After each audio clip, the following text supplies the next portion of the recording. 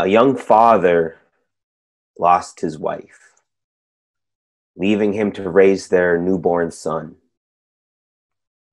The abrupt and sudden loss left the father exceedingly timid in life, causing him to see danger in everything. This led him to becoming overprotective, overbearing, overwhelming to his son as he grew older. He kept him under lock and key. Being on top of his son gave him a sense of comfort, a sense of control, a control that the father had lost when he lost his wife, but felt like he was able to regain through some of the decisions he was making. As luck would have it, the father's worst nightmare would come true. His son would go missing. Now, this would be terrifying for any parent, but this father knew his son never had the proper training for surviving in this world. He never gave him a chance to develop those skills. He was barely allowed to play in the front yard. He doesn't even know how to find his way back home. He doesn't have those street smarts. The father had been so fearful of what could go wrong in life that he wasn't ready for when they actually did. That's a hell of a way to start the morning, right? I'm just warming up. So we're here to talk about stress this morning. Now, stress comes in an infinite number of forms and manifests itself in just as many ways in your life. The common thought is that stress is bad, right? And as a result, people try to avoid stressful situations. And when it comes to the stressful periods of their lives, the reaction, the desire, the focus is, how do I get out of this? This morning, I would like to suggest to you that you do not put your energy into resisting, fighting, or fleeing stressful situations and hard times, but instead we lean into them. Back in June, I had the honor of being named one of Ottawa's top 40 under 40. I can hear you from here. Just hold your applause. It's no big deal. Thank you, though. I appreciate it. In celebration, I posted the announcement on my LinkedIn. And some guy took it upon himself to comment on my post that nobody respects people with a criminal record and that me and my bros need to learn to respect the law and society. It was fascinating to see how many people who were completely in shock and awe that one of their fellow white people would speak in a derogatory fashion to a black person. Well, I spent considerable amount of time trying to educate people that these were actually the types of comments that many of us have had to endure our whole lives, explicitly and implicitly, through the media, the education system, teachers, co-workers, bosses, the police, and yes, just random, opinionated, outspoken people on the streets and online. But through it all, the dominant society has turned a blind eye to what has been happening before them all along. As a matter of fact, my whole life, white people have been telling me that Canada is not racist. Individuals who would say and do hurtful, offensive, and racist things would look me in the eye and tell me that they are not racist. I and many in racialized communities live in a world where our experiences are not in alignment with the dominant narrative that shapes our society. Canada is multicultural. Canada is inclusive. Canada doesn't have a history of racism, and it doesn't play any part in the current society. This is what I have been told time and time again. So if racism doesn't live here, then where have I been living all this time? Denying us of our experience is a powerful form of oppression.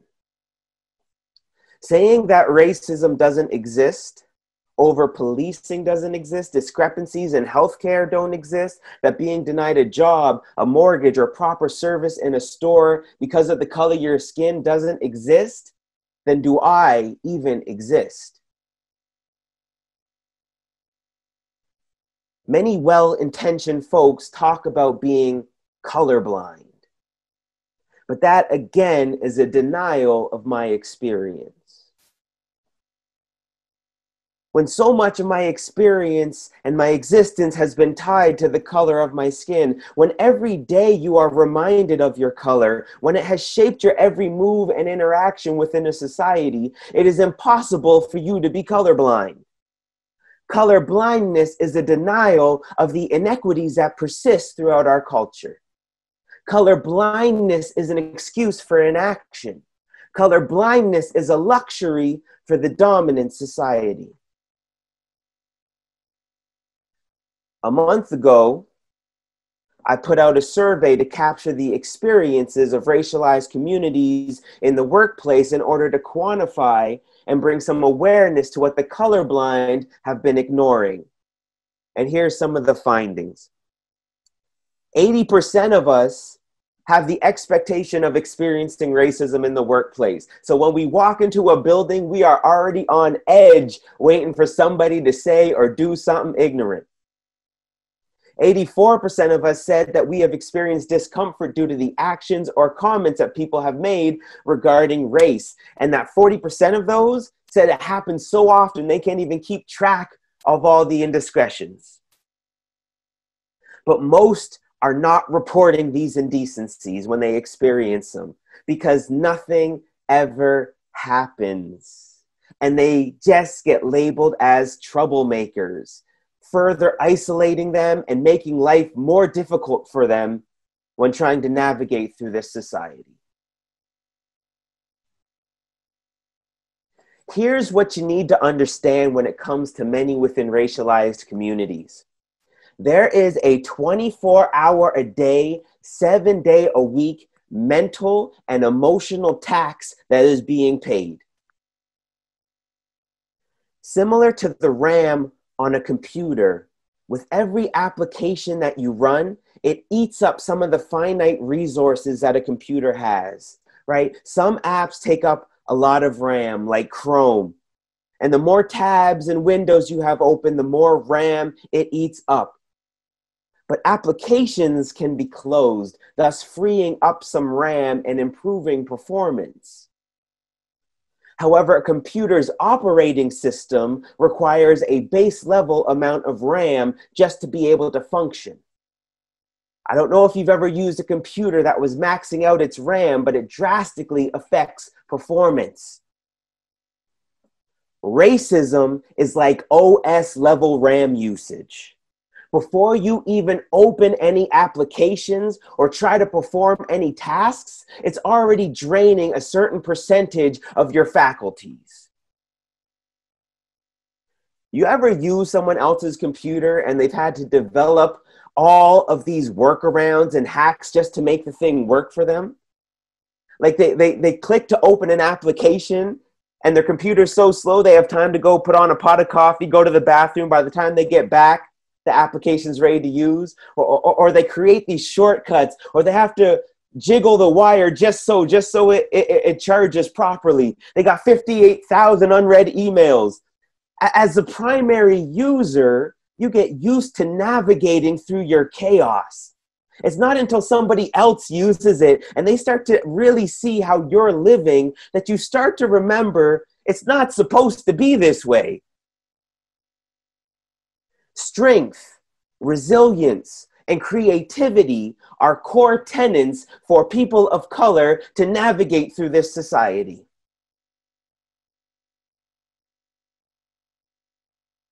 Growing up, teachers, media, the world around me made me believe that I could not be whatever I wanted, that I was inferior, that I was less capable.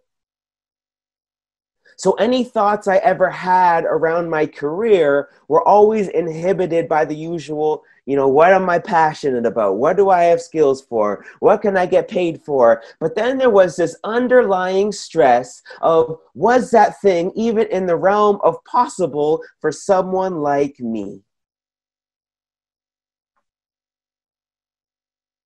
Feeling like there was no place for me taught me to see things and approach things differently. I had no other choice. I was always different. In a lot of the spaces that I would find myself in, I would look different.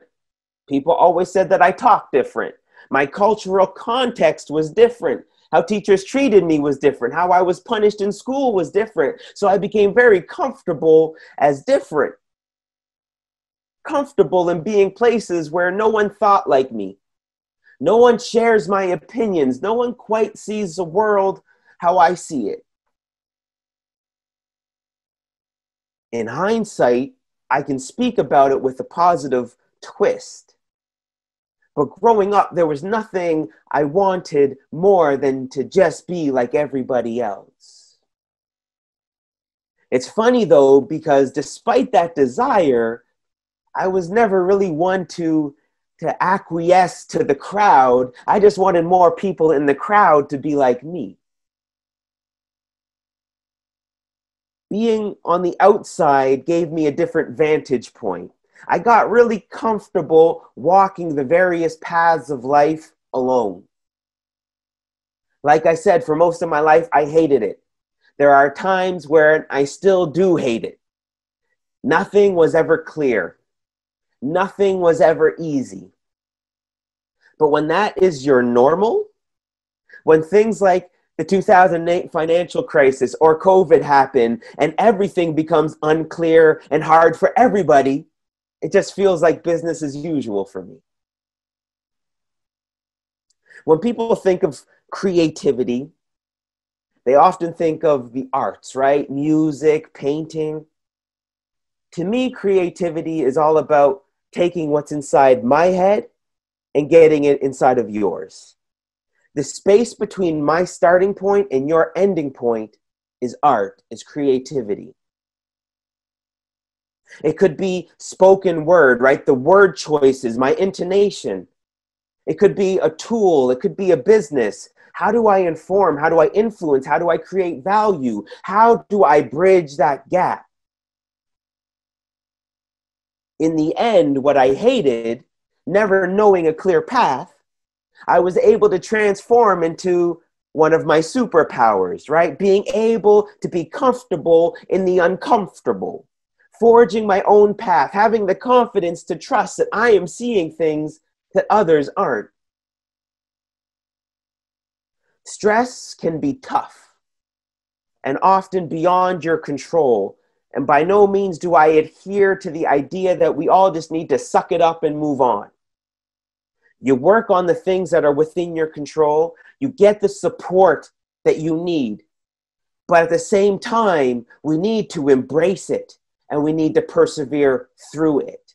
You see, hard times, uncertain times, stressful times are typically the periods of greatest learning, of character building, and of strengthening.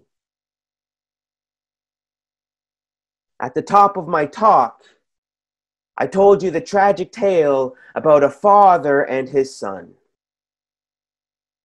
That was actually just the plot of the movie Finding Nemo. You see, in the movie, while the dad, Marlin, goes out on a mission to find his son, Nemo, he encounters a lovable but forgetful blue tangfish named Dory, who suffers from extreme short-term memory loss.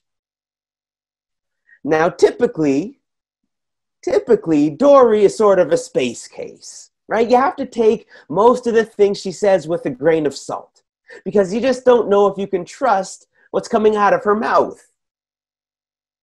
But every now and then, she had these moments of clarity, these moments of deep, profound wisdom. And at a moment when Marlin was losing complete control, complete hope of being able to find his son, when he felt like he couldn't dip any lower, Dory said to him, "You know what you have to do when life gets you down? Just keep swimming, just keep swimming, just keep swimming." And she would sing it to herself over and over. Just keep swimming, just keep swimming. I want to take you guys back to the fall of 2008, when there was a major collapse that hit the US financial markets. During this time, people thought their lives were over. They lost all of their savings. In an instant, millions of lives were torn apart. If you look at the graph, it was the most severe recession in almost 100 years. But the interesting thing about the stock market is you typically don't actually lose money just because the stock prices go down. You don't lose just because of the dip. You typically lose money if you sell your stocks when the market are in a dip. You lose if you get out when things are bad. So you don't lose based on what the market has done. You lose based on how you respond to the bad situation. Are you feeling me? In life, you don't lose, you don't fail. The game isn't over when times get tough. When you hit a brick wall, when you're in the middle of your storm, when you've fallen on hard, stressful times, no matter how far you've fallen or how far behind you think you are, you only lose when you quit. Your situation doesn't mean that you lost. Life is all about how you respond to your situations. And for those who endure, let's see what perseverance looks like. If you look at the next slide here, this is 4 years after the Great Recession. The markets were restored to their peak period before the recession. See, no matter how bleak things look, know that stresses are temporary. The pain is temporary. Struggle is temporary. The feelings of hopelessness and frustration is temporary. If you just keep swimming, brighter days are ahead. But here's the beautiful thing. The resilience that you build up during your difficult season not only helps you restore to where you were, but it'll take you to where you never thought you would be. This is 10 years after the recession. Do you remember that huge, terrible point in your life that was so insurmountable, that was absolutely devastating, that you couldn't possibly recover from? Do you remember that? Do you remember that breakup when you lost your job? Do you remember that death in your family? That sickness? I know you remember that quarantine. Do you remember how your life felt like it was over? That period that was once so large, it consumed your entire existence. Now look, it looks like a tiny blip on your life's journey. Do you guys hear that? Just keep swimming, just keep swimming, just keep swimming. But wait, there's more. You see, the hard times are not just potholes along the road of life meant to hinder and annoy us. But get this, these are actually blessings. I know some of you are thinking, my hard times have not been a blessing to me, but just bear with me. If we go back to 2008, 2009, and look at Apple, the company. During the recession, Apple stock was valued at $12 to $13. The months leading up to the dip, the stock was valued at $25. The company didn't suddenly become less innovative in those couple of months. The iPhone didn't lose popularity. In fact, the very opposite. But due to forces that were external to the company, Apple now found themselves in this dip. Did you catch it? It was subtle. Something that was worth $25 was now on sale for half price because of a bad situation. People get scared of investing because of recessions, because they're scared of losing it all. But in reality, recessions are the best time to invest. All the best companies are on sale. You might be finding yourself in a period of your life where your valuation is being impacted by your situation. Let me repeat that. You might be finding yourself in a period where your valuation is being impacted by your situation. Your work might not see you for all you're worth. You might not be getting the recognition you deserve. Nobody is swiping right on your profile. COVID has put your career on hold. During recessions, companies often need to restructure because during the good times, they pick up some bad habits that aren't necessarily beneficial to them. But during the good times, it's hard to notice and it's easy to let some things slide.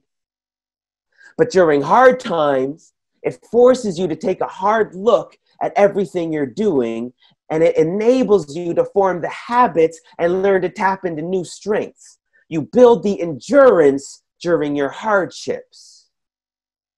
In your dips, you're learning the skills, building the character, preparing yourself for that next stage of your life. Just keep swimming. Trust that you have everything that you need. And instead of fighting to get out of and avoid stressful and hard situations, embrace them, learn from them, let them shape, sharpen, and strengthen you. That LinkedIn comment came during a very stressful and draining time, especially for the Black community. At first, it brought me down. But now I'm turning that experience into an entire movement, and I'm working on a new initiative to fight racial discrimination in the workplace. Now I'm talking to dozens of companies to see how we can work together to address these issues. Racism is draining. I entered the workforce in 2008 during that major recession. Now I'm running a business during COVID. I've had tons of other personal stressors that I won't get into, but all of these things could have broken me. I could have let them consume me, and it would have been totally justifiable. But instead, I let them mold me. Everyone on this call is going through things and is going to face their own challenges and stresses. But we have to remember that, one, you have everything that you need. Whether it's your own skills, your resources, your network, your faith, you have the tools, the people, the strength to get you through this. Number two, embrace it. Allow these times to shape you, to strengthen you. You are going to come out of this. So it's just a matter of if you're going to let it transform you for the better. And three, adversity brings creativity, and your creativity will shape your whole life. So just keep swimming.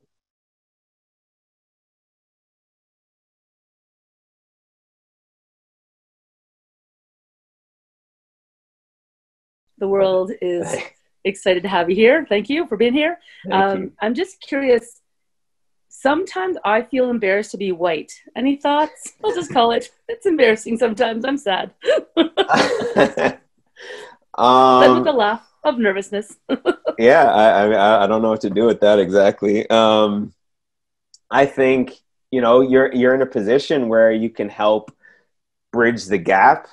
You know what I mean? Like you're going to be listened to or be able to go into spaces and speak in a more direct way, that others people's won't. So as like insider, you have the ability to influence other people and what they're thinking, and you know what I mean, and have those tougher conversations. So I think, as that type of, double agent, you have a lot of power. And so making sure that you are very educated and making sure that you understand the voice of these people that you're trying to represent, and then just being able to guide them, right? So if you can make it a little bit more palatable, you know what I mean? And then you can kind of point them in the right direction of where they should be. But I think, you're in a unique position where you can have a lot of influence over your group of people, over your family, over your community.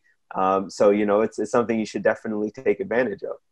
Awesome. And just, can I say, like, we were in our little chat, we were saying it's hard. I love that you called Canada out a little bit there and said, like, because we can't reconcile if we're not truthful. I really got that from this. Like, it was very hopeful what you're saying. Just keep swimming, such a powerful thing. But I also think we need to be bold about confronting some things, or we won't move on. We'll be in that stuck pattern of like denial. So I totally deeply appreciate that. Thank you. Yeah, and I think that's part of the, you know, my whole thing with the unfortunate of living in the shadow of the U.S. is that so many of us will continue to point there and be like, well, we're not that, so we clearly don't have a problem, right? And never taking the time to reflect and look internally to see what are we doing wrong, where is our problem? You know, even then, it's like when we consume media, we mostly consume U.S. media. And so it's like we never say like, oh, there's anything going on here. Plus, we don't talk about these types of things on the media. It's like I've encountered plenty of situations that were worthy of news. If they were in the States, or if these things happened in the States, they would have been news, and they would have, you know, had that type of visibility. So it's kind of the pros and the cons, where it's, you know, because of what's happening with Black Lives Matters in the US, it's helping to shine a light what's going on here. But then because it's in the US, people have, you know, created the identity, well, it's their problem, it's not our problem. And so if it wasn't for them, then we wouldn't be having these conversations in Canada, because it happening alone in Canada is not enough to get the attention of Canadians. We need it to happen in the US so that we capture it. But then it gives us the, you know, the chance to say, well, it's not us, it's them. So it's kind of in this weird limbo state where, you know what I mean? Like, we've increased the conversation, but then we've also denied the liability of our own country. Yeah, I think you're spot on there, Nathan, for sure. I mean, Jen, if I may, just we have a few more questions here, but I just want to say, like, yeah, as a, you know, white person of privilege, that embarrassment and like shame, I think that's something we got to sit with. You know, we got to think about why that is. And like Nathan said, like, think about the things we can do to rectify or to help support and amplify. Yes, hi. I just wanted to thank you for your talk. It was, I really enjoyed it. And I just had a quick question. I like that quote that you said, that your situation can impact your evaluation. And I just wanted to know if there are things that you do to, I guess, keep that situation at a good place, or at a place where your valuation doesn't go down. Are there tricks you can share? I don't know if I can summarize them into any tricks or tips. You know, I think always just keeping in mind what's within your control versus what's outside of it. You know what I mean? Like, I control how I react to situations. I control, you know, what I expose myself to, or my education level, or my empathy. And so I always just try and spend the time doing that, where it's like I'm building up the underlying, like, excuse the business terms, I'm building up my underlying assets, where it's like, okay, I know the value of what I'm creating, right? So, you know, let's say like education, where it's like, okay, I'm going to school, I'm getting the degree, I'm learning all of these things. That doesn't automatically, you know, especially today's day and age, when you graduate, it doesn't mean you're just going to get a job right out of school and it's going to be paying well and it's going to be your dream job and all these types of things. But that's not defining the value and the worth of all the knowledge that you've accumulated and the skill sets and all of those things.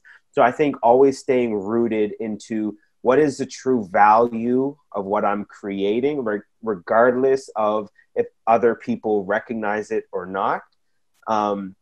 You know, it's like I see people with like Instagram and stuff all the time, where it's just like, oh, how come my Instagram's not popping? Like, I'm doing all this great content, I have all these great pictures, but then this person has like 50,000 followers, and like all they did was take a picture of their soup, and it's like they get like thousands of likes for this. How come it's not equivalent to me?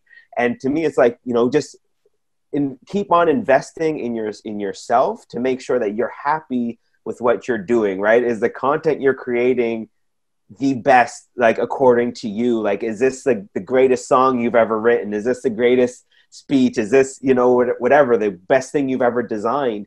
And just keep doing, like, staying true to yourself. You know, people might not recognize it. They might recognize it in 5 years from now, 10 years from now. They might not ever recognize it. But I think just staying true to yourself, and keep on investing in those things that you believe have true value, I think is the best way that we can do it. You can't really control the world. If, you know, thousands of people are going to start following me, I can't control that. I just control the content that I'm putting out there. So it's kind of actually maybe a bit similar to the last question that you just got asked, but I'll really quickly. So when you say, like, just keep swimming, what's, like, one thing that you implement in your life that's like a just keep swimming, like, coping mechanism? I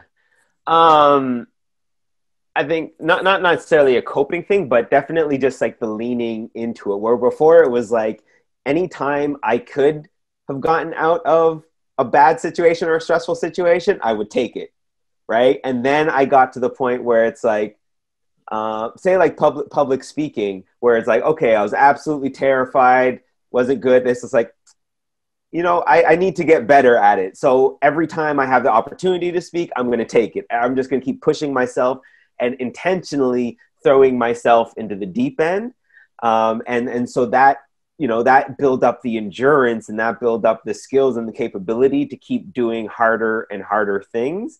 And so it was a recognition that no matter how hard things are feeling in the moment, you know, it's usually those things that I'm most happy and proud that I did afterwards. And so it was always just keeping that longer term view of not to give in to the immediate fear, but just recognizing once I get through this, am I going to be happier that I did it than if I didn't do it? And then that has just kept me going, you know, just to keep swimming. So thanks so much for the presentation.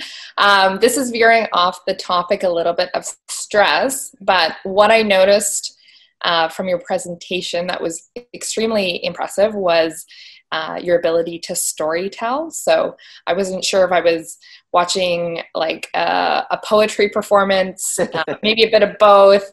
And then just overall, the way you were able to deliver a message, I think is becoming more and more of a skill set in this virtual world that we're entering in.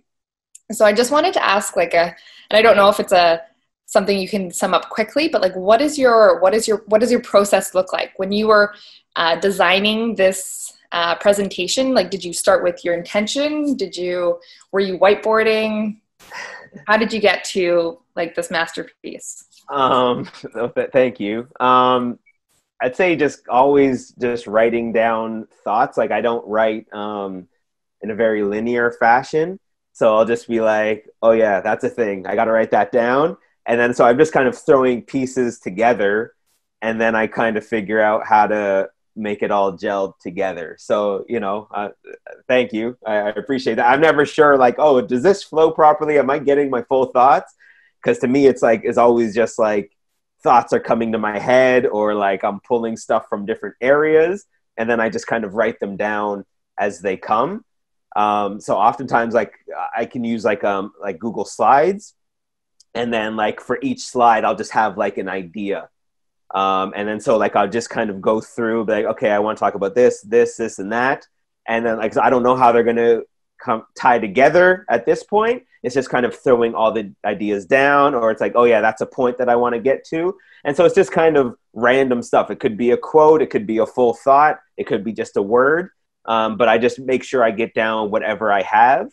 And then I kind of go back, massage it, go back, I flip the slides around, and then I just kind of go from there. And then it's just practice, practice, practice. The more you do it, the better you get. Yeah.